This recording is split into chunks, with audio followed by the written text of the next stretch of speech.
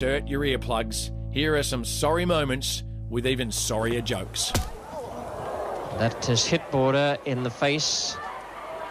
I think it's got him on the side of the cheek. It certainly is a vicious delivery. Border going for the hook, getting right behind it. No helmet, and smacked him, looked like right behind the left ear. Bernie Thomas on his way out. Here we see a very courageous Alan Border being helped from the ground. Going off.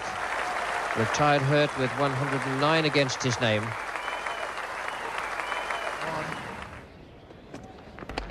Gone for it and it's hit him on the helmet. He can't be out caught off the helmet.